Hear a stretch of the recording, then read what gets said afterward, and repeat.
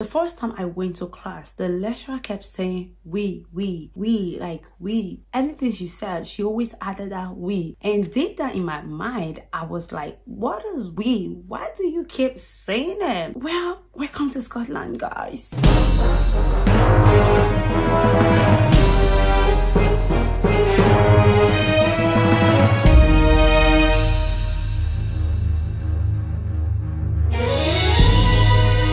Hey beautiful Tovians, welcome back to my YouTube channel. It's Tovia again. Welcome. If you're new, you're welcome. If you're a returning subscriber, you are welcome to this amazing family. And if you're yet to subscribe, please do right now, thumbs up this video and leave me a comment telling me what you like about this YouTube video. Yeah. So guys, you know what we're going to be diving in today? It's going to be about Scotland. Now, I've been living here for some years now, and all throughout those years that I've lived in Scotland, Glasgow mostly, I have been able to learn loads of stuff. Like, I have experienced a whole lot of stuff. Being that I came from Italy, comparing Italy and Scotland, I must tell you guys, it is a whole different world out here. Everything here is just different. It's amazing, but it is different. Okay, I have been getting lots of requests from people asking me, Tovia, why don't you start making videos about the places you're living, about Scotland? Why don't you kind of share all some ideas or stuff with us? I was like, okay, this is the perfect time. Alright, so this new year, I'm going to focus on pros and cons about the places I have lived and the place I'm currently living. So if you guys want to see all of this video, subscribe down below. But let me just get this clear, guys. I'm gonna be saying quite a whole lot of stuff on this video, but let me tell you guys, I love Scotland. This is one country that I've lived and I've been able to achieve a whole lot of stuff in my life. So I am grateful to God for all that I've achieved. So whatever you hear me say on this video, these are my personal experiences, my personal opinions. You might not agree with me, you might agree. It doesn't matter. It's just for the fun. Just laugh over there and subscribe. Nothing to take out, guys. These are my personal experiences, like I said at the beginning of the video. You might agree or you might not agree, but let's just move on with the video. So guys, the first thing I experienced the very day I dropped in Glasgow Airport in Scotland, like what I first experienced was the Scottish accent. Trust me guys, the Scottish accent, it's really good. It sounds so good whenever you listen to it. Whenever you hear people speaking it, you will definitely love it. But that accent, you see, yeah, it is hard to learn. It is hard to copy compared to the rest of the UK or other English speaking countries. Like, I have compared it. When I went to London, I heard their English. I was like, okay, this is easy. You can easily just pick it up and then start saying it. But you see the Scottish accent, no matter how good it is so hard to copy. And the reason for this is, you know, on my intro, I was like, my teacher was always saying we. They use the slangs. You will not be able to like understand which one is English and not English again. So, you know, but that being said, I love the accent, but it's just so like, it's deep. My sister, he hard.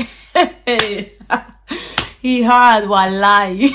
So the second pro about living in Scotland, or the second thing I've experienced and I love about living in Scotland, is tutor fees are paid for you. So basically, if you're from the EU, but right now that they are leaving the EU, I don't think it's gonna be the same thing. But back in the days, while they were still in the EU, like tutor fees are paid for, which is basically the common word school fees. Like, they pay your school fees. That's if you're from the EU, so you get your tutor fees to be paid for. Or if you're Scottish, obviously your tutor fees will be paid for. And then you can also get extra like students benefits if you actually meet the requirements, because obviously there's always an eligibility to all of this stuff. So if you meet it, you get it paid for. But if you're an international student, you don't get your tutor fees paid for, school fees paid for. So you just like need to work hard for yourself. But that's one good thing about living in Scotland, and I really admire them for that. See, the next thing I'm gonna talk about right now, like, if I don't talk about this video will not be complete, trust me. And that is the weather. Scotland has the most annoying weather. Honestly, what do I actually mean? You see this place, it pours every single day. It rains every single day. Like the rain here, it just won't stop. Every single day, it's always raining. Like you go at 12 p.m. in the afternoon, there'll be sun. And in the next 1 hour, I don't know, the weather will just be like, no, you guys, you don't need sun. I'm angry. And then it will just change automatically. Like it rains every day. Like the weather here really sucks. I'm not gonna lie, it really sucks. Honestly, there is no summer here. There is no summer. You like the weather when it's summer because it's kind of like cold then, but it is always cold in Scotland. It is always rainy. It rains so bad. Like every single time it rains. You know the popular word weather for two? That is what Scotland weather needs to be named, weather for two. Now, my fourth experience living in Scotland, this one, I love it. And that is Scottish are friendly and you can never get lost in Scotland. If you should say Glasgow and you're like, oh, I'm actually going to this place and I don't really know the place, or like you can't understand the Google map, trust me, just ask them. They are ready. Trust me, they are ready to take you to the doorstep of that place. Like this has happened to me a whole lot. There are times where I'll be going to work and I won't even know the place I'm going to. If I see someone like, oh, please, I'm looking for this place, can you show me?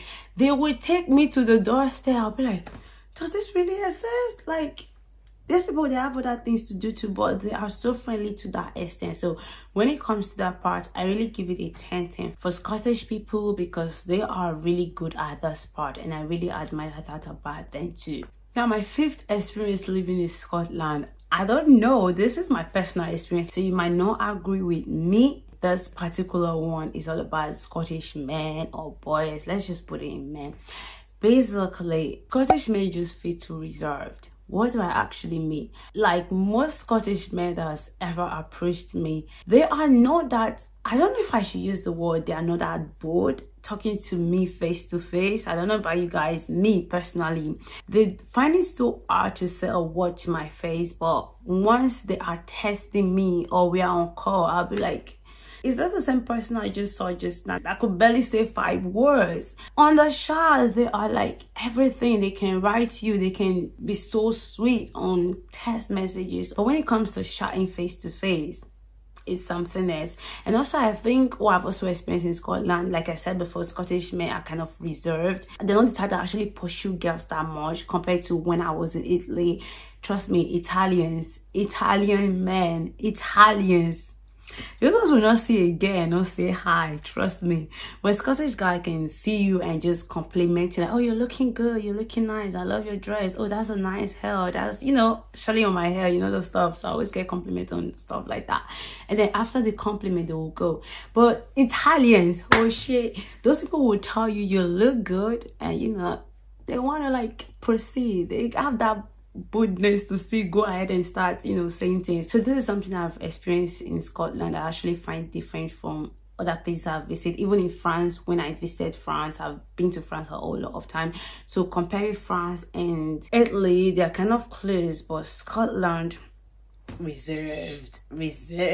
So the sixth thing I've experienced about living in Scotland is Scottish people are so proud. Trust me, like, they are proud of themselves, of their beautiful country, of, I think, their achievements in general. They are really proud of it. And if they see you keen into their word, they are ready to carry you along. That is one thing I've really experienced about Scotland. They are that country that is like, yeah, they are proud of being from Scotland, you know. And I love Scotland too, trust me, I do. Now, the seventh thing I've experienced about living in Scotland is that the cost of living in Scotland is cheaper comparing to other parts of the UK, like London. We all know what London is, expensive. Been to both, I've seen both. I have people from London. Oh, they always says, London is too expensive. London is too expensive. It's too expensive, darling, then why don't you move out? Anyways, guys, living in Scotland is cheaper compared to living in London. So if you want to live in Scotland, you will like it here, but the weather will actually humble you. Trust me. So the eighth thing I want to talk about is Scottish people, they don't play with their drinks. When it's weekend, You should see a Scottish person talking, oh my god, I'm going to drink and all of that. They are proud of their drinks. They don't play with this. When it's weekend, they drink, they enjoy it. This is one thing about Scotland. In case if you don't know, just know right now, they love their drinks. And I don't know if I'm going to end this video without adding this guy to the drink part. Sorry, this drink, this is the popular Iron Brew, Scotland Iron Brew. This drink is nice, and this is another thing about Scotland. Outside their shortbread, this guy too, it really matters, and their shortbread is really good. Too good. Now the night thing I want to talk about Scotland, and this particular one is more like a worldwide thing, or what the entire world is starting to kind of be like the level the whole world want to be right now. And I know this actually applies to all of the UK and majority of European countries. Is living in Scotland is like living a computer world. I mean, you gotta know technology if you want to live in Scotland. When I first moved here, while I was applying to uni and all of those things, I remember when I even visited the unis I was applying to, they will give you their website, go online and apply, go online and do this, go online and do that. So if you don't have any idea about computer, about technology, I think it's gonna be hard for you to really live in Scotland or the UK in general, because this is like a world of technology. Everything they do here is more about go online and get everything done. So that's basically what they do here. They're kind of like advanced in this area of technology compared to other places I came from. Let's just say Nigeria or Italy. They are way advanced more than those two countries. So that's why I said I need to add this. So if you want to come to Scotland, make sure you have an idea of how the internet work, how things work online, and then you should be fine. You'll be good. So the third thing I want to talk about is the houses. The houses.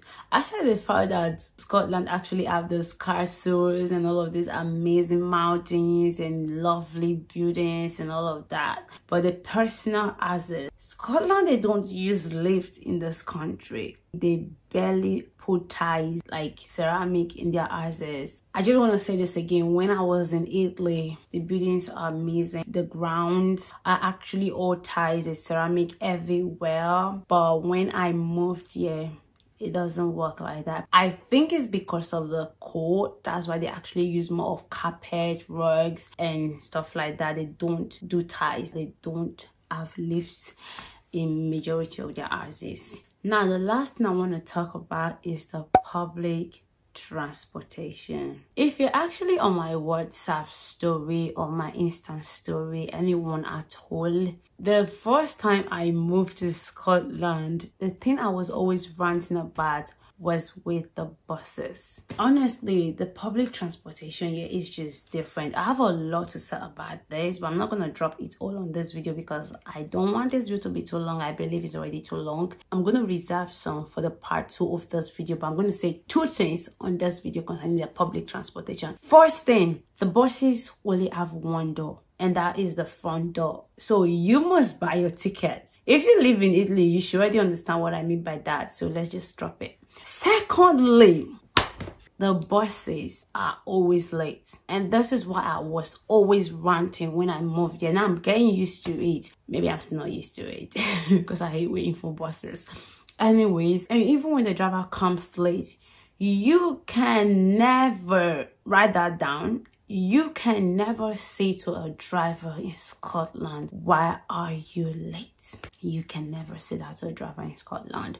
You guys listen, no matter how much I will come out early, the buses are always gonna be late. Even if I should come for the first one before the next 2, it's gonna still come late. I don't know why. It's always late in the place I live. So I just have to say this. Though I love all of the things I've said, but this one is just a con. Because I don't like waiting for buses. I don't like it. Anyways, guys, that is 11 things I want to say on this video that I've experienced about living in Scotland. If you guys have experienced the same thing, or there are more stuffs you've experienced, please leave it on the comment section. I don't want to be alone. Or just tell me about the places you live. If they are similar, please let me know in the comment section. And by the way, I'm going to be making part 2 on this video, so stay tuned for that video. I'm going to be bringing more videos about living in Scotland, about school. And if you like videos like this, you know what it is. Thumbs up this video, subscribe if you've not yet subscribed, and I'll be seeing you guys in my next video. Thank you for stopping by. I love you all, and bye.